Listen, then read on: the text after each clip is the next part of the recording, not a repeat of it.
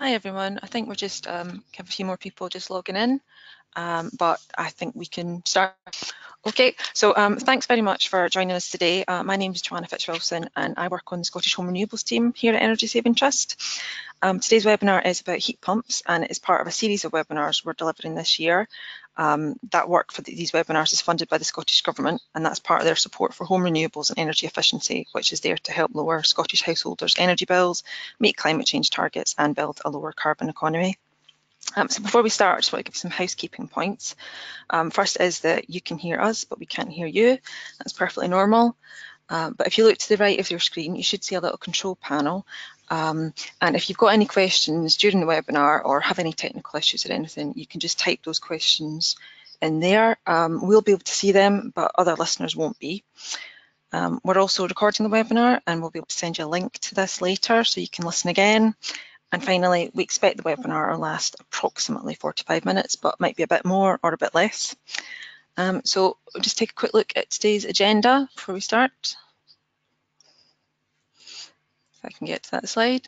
So first of all, we're going to speak to Craig Dolan and perhaps Mark Barson at Valent. I'm going to talk about heat pumps, an overview, how they work and what types are available, etc.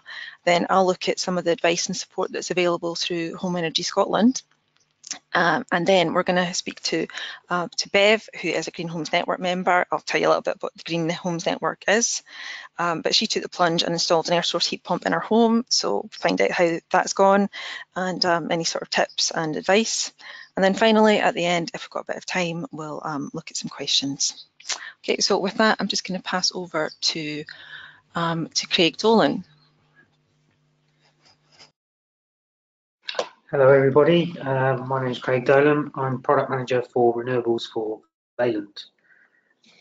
So a quick overview of Valent and then we're going to get into the heat pump technology and how it can fit into UK and Scottish homes.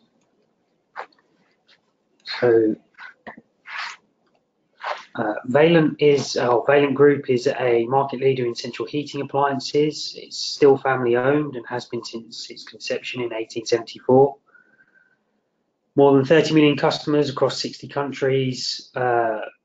We have ongoing development for heating systems. So we develop and manufacture our own heating systems from traditional gas boilers, biomass boilers, oil boilers, heat pumps, panel radiators, infrared heaters, cylinders, controls, and everything in between. So a total heating system manufacturer. Why change the way we heat our homes? We've been using flames to heat our homes since we've been in caves, really. But we can just tell from the weather that we're having at the moment that the climate is changing and we are having an impact. So we need to change the way we heat our homes to decrease that impact. So we need to reduce our emissions, air pollution as well as carbon. So all the particulates in the air. We need to reduce running costs because costs are forever increasing and we need to make sure that we keep those down. We need to limit our fossil fuel. We've got limited fossil fuel resources. So we're currently very, very reliant on North Sea gas and oil, and nobody really wants to do any fracking. We've got lots of wind that we can use to turn into electricity, so why not use that? Lower running costs over the lifetime of the system. So we want to make sure that the heating systems that we design, develop, and install last for a long time. So it's not just a quick fix, but a lasting solution for the homeowners. So you fit and forget. The only time people really care about their heating is when it's not working. So the adage we use here is we need to be invisibly brilliant, as in you don't know that we're there, but it just works. We've got a changing climate, as I mentioned, with the record temperatures that we're experiencing at the moment.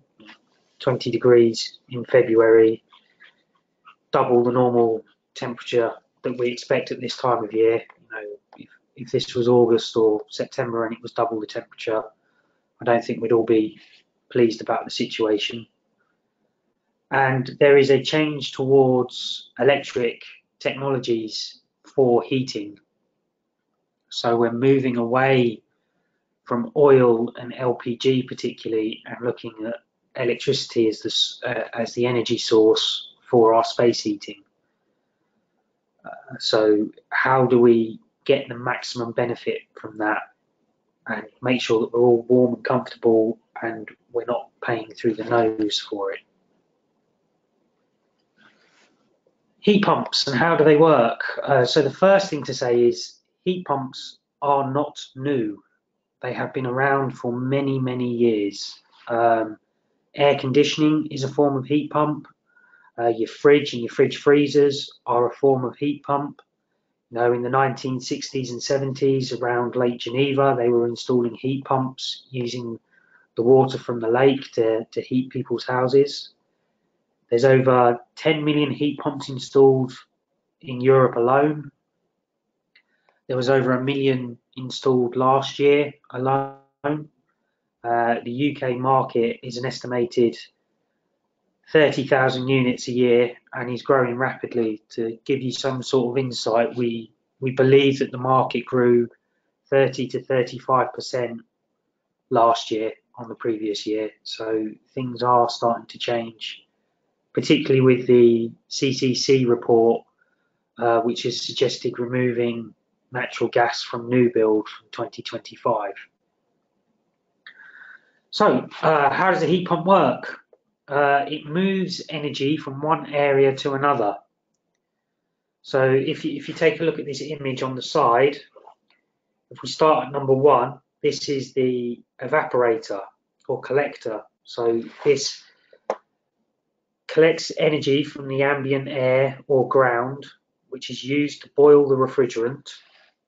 And the refrigerant boils at minus 25 degrees centigrade. So, you know, when it's at 0 or minus 10, it still boils the refrigerant, which goes to a compressor, which squeezes the refrigerant. So much like a bicycle pump, if you put your thumb over the top of the bicycle pump and start pumping, your thumb will get very hot very quickly. It's exactly the same principle. So from this, the hot, high pressure refrigerant goes round to a condenser. So on the condenser, you have the hot, high pressure refrigerant on one side and your radiator water on the other. And the heat transfers from the refrigerant to your water circuit, and it heats up that water and goes around your heating system into your coil in your hot water cylinder. Excuse me. So the refrigerant comes round, it's a bit cooler now, and it's still at high pressure, and it goes to an expansion valve, which releases the pressure, which is much like an aerosol can. So the aerosol can is quite small. You press the top down, and it sprays the fluid out, releasing the pressure. The refrigerant then turns into a kind of, it's still gaseous, but it's called slush, and it goes exactly around the same circuit again. So that is the refrigerant circuit. Evaporation, pressure, passing on the heat, releasing the pressure, back to evaporation again. So that has been used time and time again for heating and or cooling.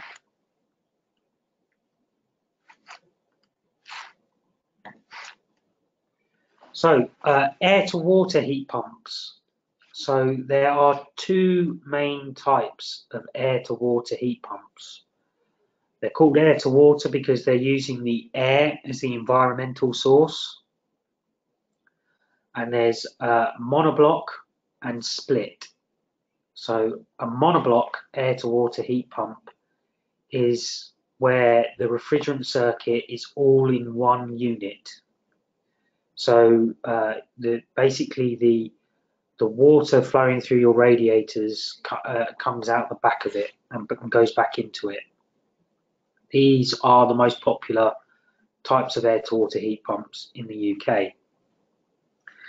The other type is the refrigerant split, which is over here, and it has an outdoor module and an indoor module. And the outdoor module collects the energy from the air and it transfers it into the indoor module via refrigerant pipe work. And then the condenser part of the refrigerant circuit is actually in the indoor unit, and that's where your heating flow and return come from. So they are both using the outside air as their heat source. It's exactly the same circuit as we spoke about on the previous slide. So the air boils the refrigerant, the compressor squeezes it, passes it through to a condenser, and the condenser transfers the heat into the hot water circuit, and then the refrigerant comes back, the pressure is released, and it starts all over again. They do work even when it's in freezing conditions. So they will work down to -15 and in some cases -20 degrees centigrade. So the other thing to note about air to water heat pumps is their efficiency and their output changes as the air temperature changes. So as it gets warmer, the heat pump has to work less hard, so its efficiency goes up. And then when it's colder, its efficiency goes down because it has to work harder to extract the air. But when you size your heating system, you size the heat pump to make sure that it can cope and work efficiently when it's coldest, so when you need your heating the most. Then we move on to ground source or water source heat pumps. So exactly the same principle.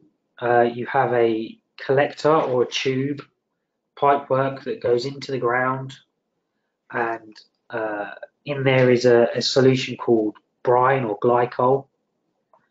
This collects the heat energy, the latent heat energy from the ground. So once you get past 1.5 meters, the ground is generally 12 degrees centigrade.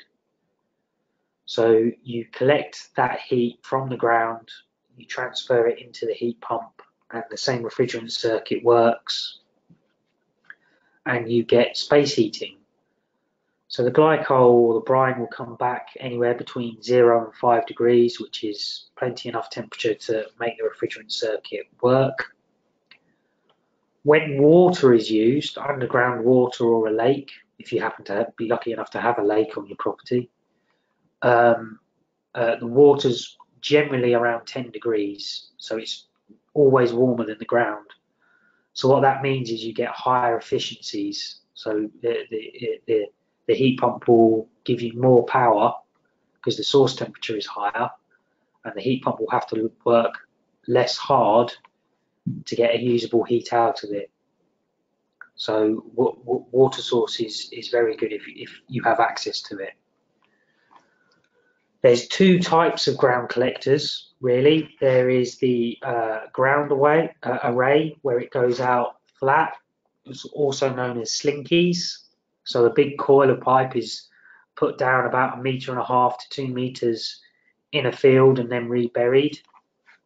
Obviously, you need the land space to do that. And there is a borehole system where you drill down up to 100 meters at a time. Boreholes are slightly more efficient in that because they go deeper, the ground temperature is more stable, so they tend to work better, and you don't need as much space. So you could have plenty of boreholes in a 50-meter square garden. And then the third system that I wanted to talk to you about is a hybrid system. So this is where you have a heat pump working together with a traditional heating system, whether that be an oil boiler, LPG, or natural gas. So there's two types of systems, really. There's a bivalent and a tariff controlled. So the bivalent system is a very simple system. It has a standard switching point, normally temperature, So, for example, if it was 0 and above, the heat pump would be doing your space heating, and then when it drops below 0, your boiler would take over and do your heating. This means that you get the efficiencies and the cost savings of the heat pump when it's its most efficient, and then you get the comfort of the boiler when the weather gets colder in winter. The other way to control this is tariff controlled. So you can put in how much you pay for your electricity, your gas, your oil, or your LPG, and the control will work out for itself which is the most efficient energy source to use. So it might be that your heat pump is more efficient to use, and then your boiler acts as a turbo. So the boiler will come on for 10 minutes to get the heating system up to temperature, and then the heat pump will take over to tickle the heating along, if you like. I actually have a hybrid system on my house, and it works quite nicely. My utility bills for last year were £500 for the year. That's including the subsidy that I got, the RHI. So hybrid systems are really good for larger or older, harder to heat properties where heat pumps may not be able to cope when it's extremely cold, or if there's a risk to the electricity supply and you need a secondary heat source to make sure that you stay warm when it gets really cold.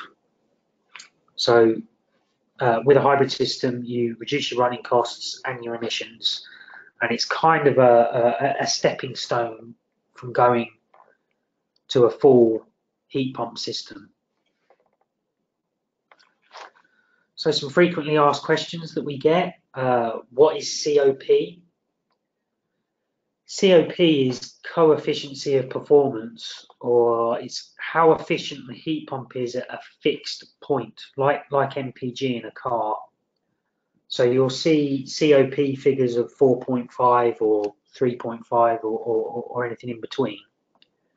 What that means is for every 1 kilowatt of electricity, you will get 4.5 kilowatts of heat. So in terms of efficiency, that's 450% efficient, which doesn't really make sense, which is why we use coefficient of performance. But the coefficient of performance is at a fixed point in time. So typically it's air 7, water 35, which means that the air temperature is 7 degrees outside and the flow temperature coming out of the heat pump is 35 degrees. So what is SCOP? SCOP is the seasonal coefficient of performance. And this is a calculated efficiency based on your property and the heat pump. And it's normally lower than COP. And if you have an SCOP of 3, that means that over a 12-month period, the heat pump system will give you 3 kilowatts of heat for every 1 kilowatt of electricity that you use. So it's 300% efficient. So what is weather compensation?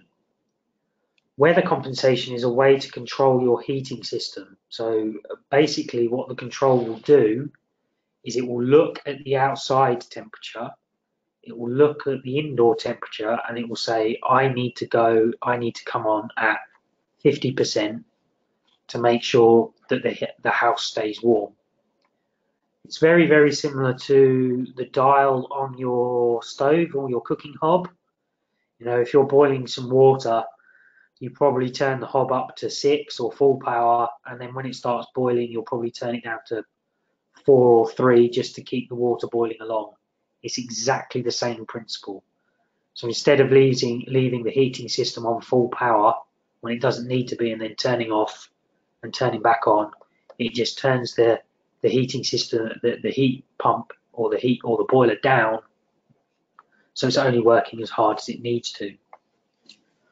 What is sound power? Sound power is the amount of sound the heat pump actually makes, and sound pressure is the sound you hear from different distances. So the way that it was explained to me is, if you imagine a pond and you throw a stone into the middle of the pond, the stone hitting the water is the sound power, and the ripples coming away from where the stone hit the water is the pressure.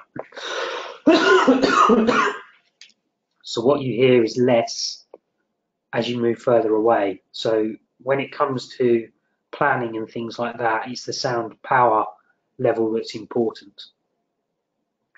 Can heat pumps connect with multiple renewable sources together? For example, solar thermal and heat pumps, or solar electric and heat pumps? Simple answer is yes. There's different ways of doing it. I can go into them if anybody's interested at a later date, but yes, you can. Some simple myth busting. Heat pumps must have underfloor heating to work. No, they don't. 90% of heat pumps installed in the UK are installed with standard radiators. Sometimes you have to make the radiators bigger. The bigger the radiators, it just means that you don't have to put such high temperature water through the radiator to heat the room. So the bigger the radiator, the lower the flow temperature. The lower the flow temperature, the more efficient the system. That's exactly the same with boilers as it is with heat pumps. Heat pumps only work in well-insulated homes. Again, not true. They work better in well-insulated homes, just like a boiler does. You know, if you're cold, most people will stick on a jumper rather than stand up and start doing star jumps. You should always take a fabric first approach to make sure that you minimize your heat loss of your property before you do any kind of heating system. Heat pumps don't work when it's cold. Again, it's not true. We actually did a marketing campaign at the beginning of last year where we installed a air to water heat pump in the Arctic Circle, and we heated up a weather station to 21 degrees when it was minus 16 to 20 around it. So they work perfectly well when it's cold. Heat pumps are a new fad technology. No, heat pumps have been around for a very long time, and they are likely to become one of the more prevalent heat sources in the UK moving forward. And heat pumps won't work in Scotland because it's cold, or they won't work in Scottish or UK houses. Again, it's not true. We've got quite a few heat pump installations in Scotland. They all work fine.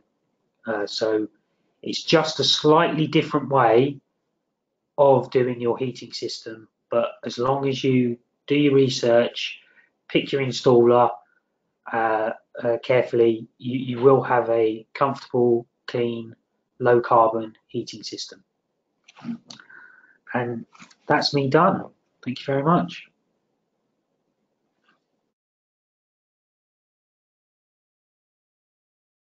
Thanks for that, Craig. That was really useful to get a good overview. Obviously, there's a lot of options out there and quite a lot to think about. So I just wanted to cover some of the support that's available, not just to help you install a heat pump, but also maybe to help you make a decision about whether a heat pump or another renewable technology was for you. Energy Saving Trust offers advice and support to householders in a number of ways. We've got support from in financial schemes, and we've also got advice through both our website and tools, which I'll cover a bit later on, and also through our advice network called Home Energy Scotland, which take a look at first.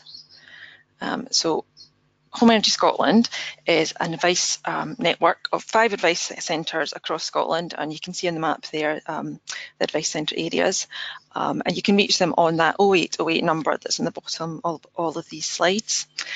So it's managed by Energy Saving Trust and funded by the Scottish Government, and if you were to phone the number, you'd be able to speak to an advisor about improvements you can make to your property in terms of energy efficiency, renewables, as well as transport, water, resources and waste.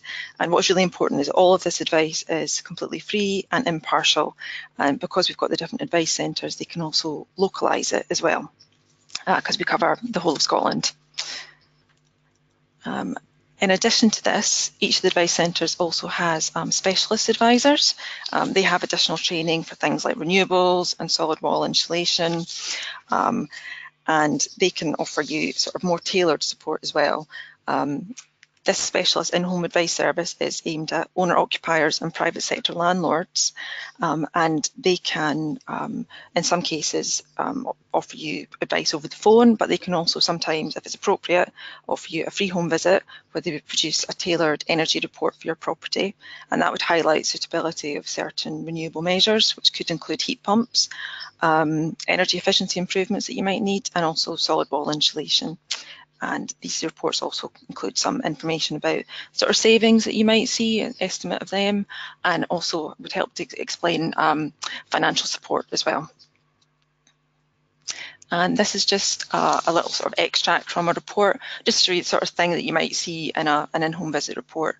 We use a sort of bespoke modelling software that's based on SAP, and advisors can sort of create a package scenario for you. So if you were interested in, for example, you didn't know whether you wanted to consider an air source heat pump or a ground source heat pump, they could look at a scenario for each of these.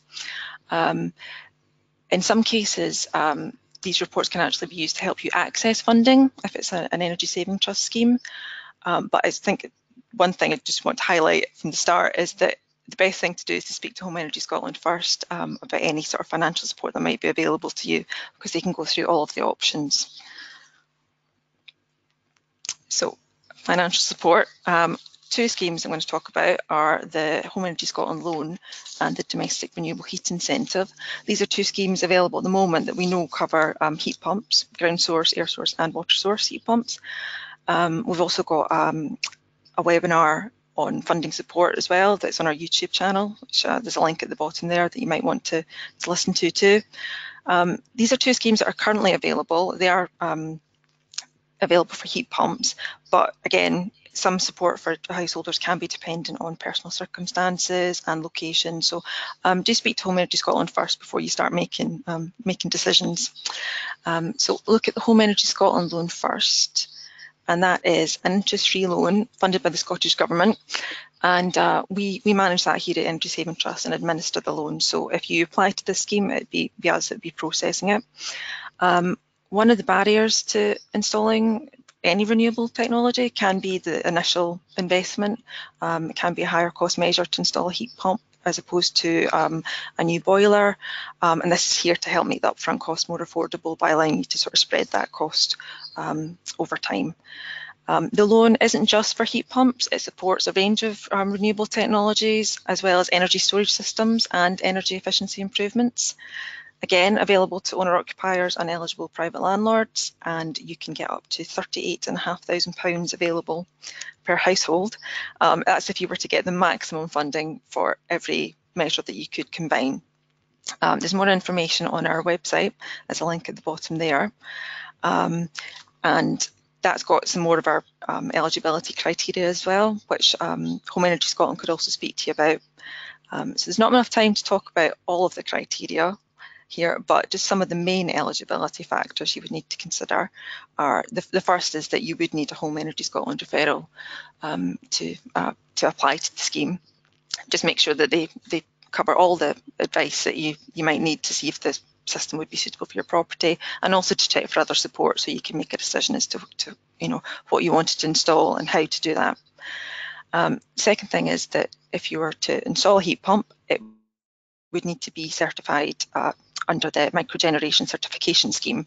Your installer would also need to be MCS certified too. For heat pumps, you would also need to be using a product that was listed on the RHI product eligibility list, which I'll talk about in a moment. And crucially, we would also need to know that the heat pump or any other measure you wanted to install with a loan was suitable for your property. So we need to see that it was recommended in a qualifying energy report. Home Energy Scotland can advise on these. In some cases, they can provide them, such as with the visit report. And if not, they can talk about other reports that you could use instead. So we're also going to talk about the renewable heat incentive, and you can combine loan funding for an air source heat pump with an application to the renewable heat incentive as well, but it's important to note that these aren't linked schemes, so you would need to make sure you were eligible for both. One very important factor with the loan is you need to have a loan offer before you start the work. So again, it's really good to speak to Home Energy Scotland at the start of your journey. So if you're thinking about installing a heat pump, you don't need to have, you know, gone down the route of finding an installer or anything like that before you speak to Home Energy Scotland. You can speak to them in the initial stages when you're just starting to think about what you might want to do. Funding is subject to availability, but it's also interest-free, and there's just a small administrative fee, which would be a maximum of £150 for any one loan application. And you can use the same loan for a number of measures.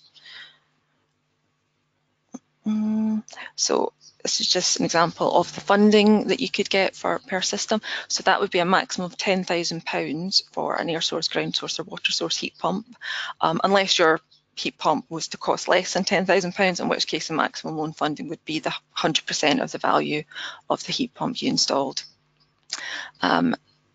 Craig also mentioned insulating your property as well. That can help make your heat pump a bit more efficient. You can get funding for insulation under the loan, so that's an example of the total funding available. And you can also get some cashback for these measures too.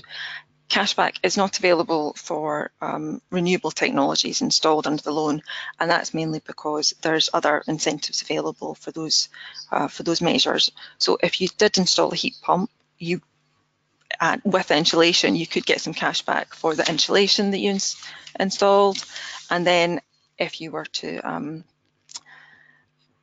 apply to the domestic RHI, you could get some money back for your heat pump as well. I should note as well that the cashback funding is also subject to availability, so it's you need to apply for that to have that allocated to you. So the Domestic Renewable Heat Incentive is a little bit different in that this is a UK-wide scheme funded by the UK government, and it's Ofgem that administer this scheme. With this scheme, you would get quarterly payments over 7 years for the renewable heat you generate. So if you install a heat pump, you could that could be an eligible measure. You would apply for this after you've installed, and you would be allocated a tariff rate for the heat you generate, and that would stay the same over the 7 years, with some changes made due to inflation, etc.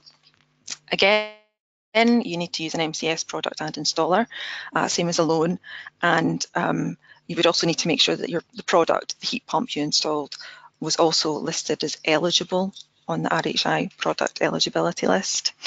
That's a requirement of the Home Energy Scotland loan too. And if you look at our webpage at the bottom there for the RHI, you can find a link to the product eligibility list and also the domestic RHI calculator, which can help estimate potential payments. RHI calculators on the UK government website, and you can either use some information from your EPC or just answer my question on your property. So it's important to remember Home Energy Scotland specialists can advise on the rules of this scheme, but because we don't administer it, it would need to be Ofgem that confirmed eligibility. Just pause for a moment just to say, if you have any questions about this or Craig's slides, please do just type them inside. I forgot to say that earlier. So that's financial support that's available, and also the support you could get from Home Energy Scotland in terms of home visits and over the phone. Also got some online support, some tools and calculators. So if you were to look at our website, you'd find quite a few things. We've got pages on each of the renewable technologies, including heat pumps. We've also got individual pages for grants and loan schemes, so you can find out more about them. And we also have some tools. One tool you might be interested in if you're using our website to research heat pumps is our renewable selector tool. It can answer some questions about your property, and it can, would answer with what technologies might potentially be suitable for that. Another one you might be interested in is our renewables installer finder tool to help you find an installer. So the MCS website lists all MCS certified installers and products. This tool is one that we host on the Energy Saving Trust website, and it's a voluntary database where MCS installers that operate in Scotland can sign up to voluntarily and leave a little bit of information about their company, potentially some offers, and their customers can leave reviews of the work that they've done. So it covers every Scottish local authority, and it can be really useful if you're looking for an installer in your area and you want to find out a bit more about them. So you can search by technology, distance, you can search by installer name, and you search for ratings and offers.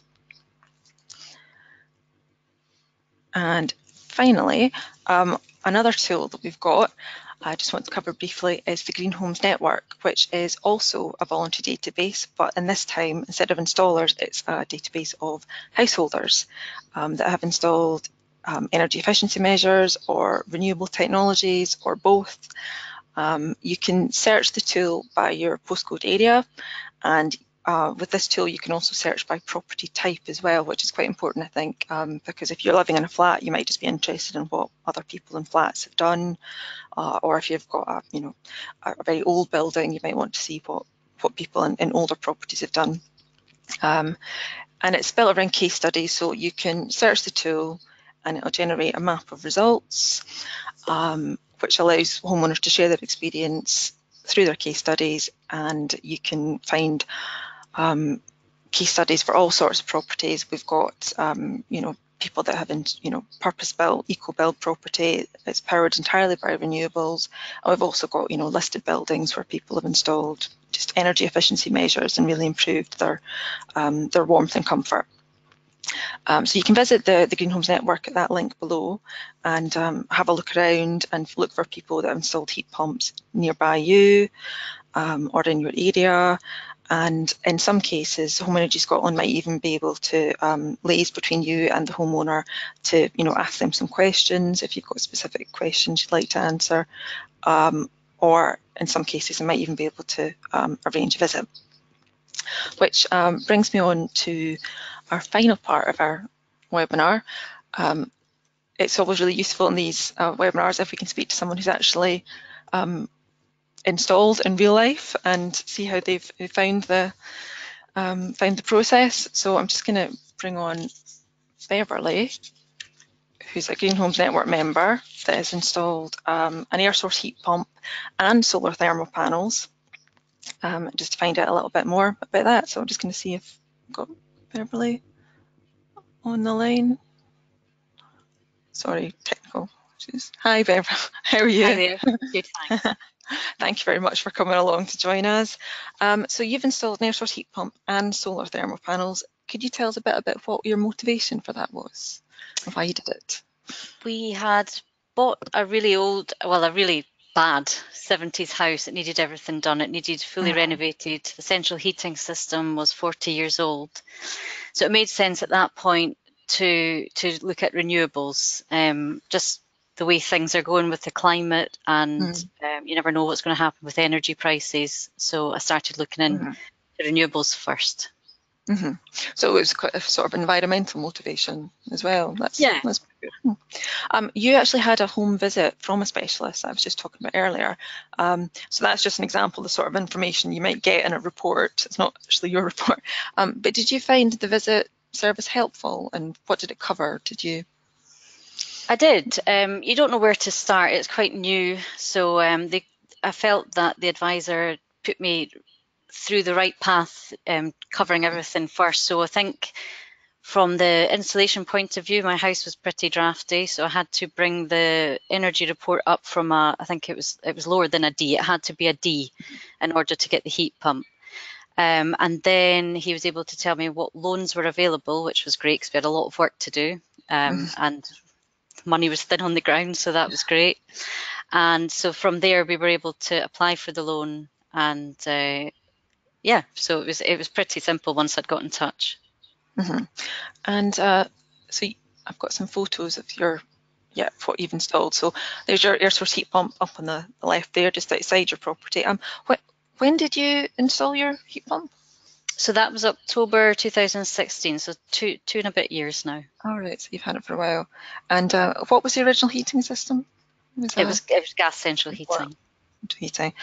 So the loan you used is it's a little bit older than the one that I was discussing, but it's sort of similar Yes. loan. And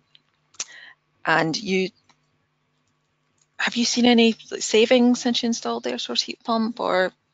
I think so. I mean, we are heavy users of energy. There's 5 of us in the house. We all love our showers and baths, and kids don't know that you're supposed to switch lights off. So, yes, it's pretty much the same, a little bit cheaper. But I think what might be helping is we have also got solar thermal. So obviously in the summer months that might be paying for the water most of the time. Right. But I am no worse off for changing from gas and electric to just fully electric. Probably slightly better off. Well, that's good to hear. So you find that the solar thermal and the air source heat pump work quite well together? Yes, yeah, no, it is good, and it's nice to think that you can not waste, but we're using a lot of water in our house, so that it must be covering quite a lot of the costs. So you mentioned that you feel that it's been sort of beneficial. Has there been any downsides at all? Have you had any sort of maintenance issues or repairs? No, I don't have to think about it at all. It basically, as you can see in the bottom right hand, that's all that's in our house, that tiny clock. If we need more heat, we just turn it up. If we need more water, we can ask for more, and I just forget about it. So we've not had any problems, and it does just feel like and look like gas central heating. So did you live in your property for long before you had the air source heat pump, or is there? No, I think we were only in a few months, but the central heating system that was in wasn't working. Basically, it was on its last legs. Right. So you just sort of part of your decoration and all that. You sort of did the bigger work of installing. Yeah, it's the messier work, isn't it? When you've got to rip up all the floors, and so it was good to look at heating first. Yeah. So would you recommend air source heat pumps to other householders? Absolutely. It's just as warm as gas central heating. It works the same. It's slightly cheaper. To me, it's a no-brainer. And I'm not worried about energy prices going up from the gas point of view anyway. Yeah, I suppose that could be a concern, especially if you've got 5 of you in the house. Is there anything you think you would have done differently if you were to do it again? We always ask this just in case people can learn from mistakes, but no, we've renovated a lot of houses. We've had a lot of gas central heating systems going in. It took the same amount of time, and everything works perfectly well. So no, I wouldn't change it. And did you find that the process of installing was quite straightforward? It wasn't too disruptive because you've got 5 in the property. I suppose it was different because you had a heating system that didn't work. Yeah, that's it. It's just the same. If anyone's ever had gas central heating, so obviously the floorboards had to come up, all the pipes had to be renewed, all the radiators. So the first week can be, quite hard going, but they were pretty good. It made sure we had water as long as we could. And the second week was all about just connecting to the fan outside and all the contraptions you can see in my garage there with the storage unit and everything else. So that it didn't really take 2 weeks. The second week, I think there were 3 days, and then it was up and running. So it was no different. Oh, that's good then. And just finally, have you got any other plans to install any other measures or? Well, at the moment we've put in for a loan for solar PV and a Tesla battery. So it'd be quite nice to get to the point where we're nearly off grid. Yeah, no, that sounds excellent. Yeah, so it's probably basically the same loan I was talking about that you had previously that exists now that covers that. It's good to see that people are, connecting renewable technologies. So I think we'll just see if we've got any questions then for you or for Craig. Actually, got one question that's for me actually. Someone's asked if funding is available for self-built properties for heat pumps and glazing. Yes, the Home Energy Scotland loan can be used for self-build for renewable technologies. There's some other criteria which you would need to cover. You would need to have, for example, planning permission for the work, as in the self-built property, and we would also need to see some proof of ownership later. But it is available for new builds that want to put in a heat pump. I'm just going to see if there's anything else. Yeah, so we've got one question about us adding an extension to a house and whether loan funding is available for wall insulation for the existing structure and the extension. There would be loan funding available for insulation in the existing property, but not in the extension. And we've got another question which is for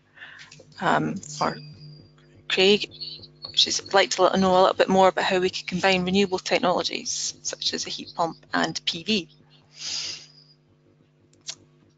Hi, yeah. Solar PV and heat pumps are very, very complementary. So there are systems available where when you're generating electricity, it will direct it to the heat pump. So it promotes self-consumption. So you're running the heat pump for free. And the intelligence in the system will mean that if you have a small buffer store or a hot water tank, a hot water cylinder, it will overheat the cylinder and the buffer store.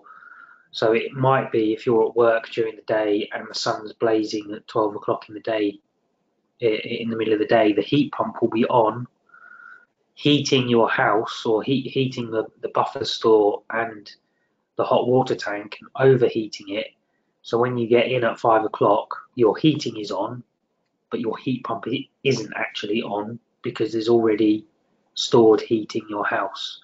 So they're very, very, very complementary. And you know, if you're going down the route of batteries as well, you can, depending on the battery system you get, you can have the heat pump running from the battery and all sorts. So they're very complementary. And working with solar thermal, again, I think the homeowner mentioned, Beverly mentioned that works, and yeah, that works perfectly.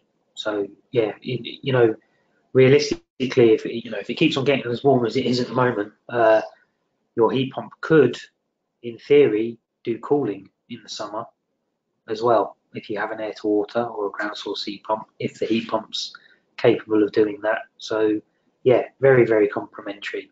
PV promoting self-consumption, it's definitely the way I think it should go, and it's the way that I'm going to go with my own house. So yeah, definitely.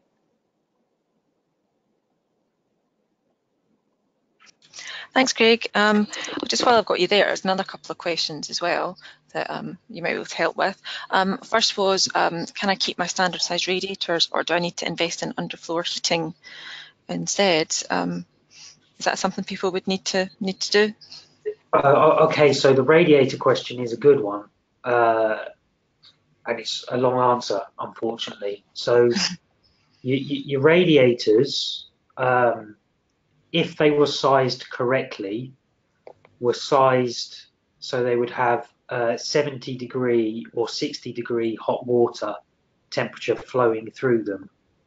If you want it to work efficiently with a heat pump, then you want 55 or 45-degree water going through the radiators.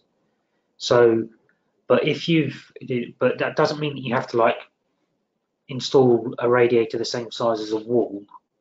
It's kind of, if you've done fabric improvements to your house, so if, you know, when your original heating system was put in, you had single glazing and no cavity wall, and now you have double glazing and cavity wall insulation, and you've got loft insulation, it might be that the radiator is the right size.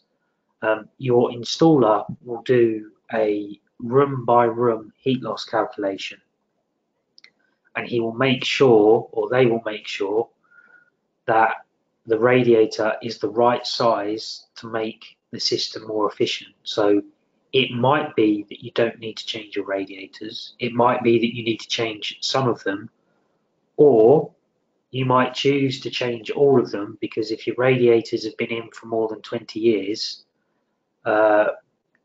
And my boss is a bike person, so he kind of says you wouldn't put a new engine on your motorbike and not change the tyres, which is kind of what you'd be doing if you replaced your heat pump and didn't replace your radiators. So you don't have to if money's really tight, but it would be something that I would recommend. Thanks for that, Craig. So just going to do one final question. I realise we've just gone over 45 minutes a little bit, but it's another one for you. Someone's mentioned that for heat pumps, it looks like there's quite a lot of equipment involved, and they're just wondering how much space is needed to dedicate to having an air source heat pump. Okay, so with a typical boiler, if it's a wall-hung boiler and a system boiler and it has a hot water tank, with an air source heat pump, the air source heat pump would go outside, obviously, and you'd have to get a new hot water tank. So theoretically, you'd gain the wall space that you'd lose from getting rid of your, you'd gain the space from removing your wall-hung boiler. Depending on the system you have, so the more technology you add, the more system components you would require. So with solar thermal, for example, you would need additional expansion vessels and pumps to pump the fluid around the solar system. But again, that's something that your installer would be able to talk you through. In my house, I just have a wall-hung module, which is smaller than the boiler. It's next to my boiler, and that's all I have inside. So standard heat, standard airing cupboard. So not much different really from a boiler in that sense, I guess. No, not much different. Okay, well, I think we'll finish off there. We've had some other questions which we can take a look at. But I just want to say thanks very much to you, Craig, and to you, Bev, for coming along to join us. There's a link here where you can find out a bit more about anything else that's coming up, any events or webinars. We run these throughout the year, so if you just keep an eye out there, you can see what we're up to. And so I just want to say thanks very much to you all for joining. Thank you. Bye.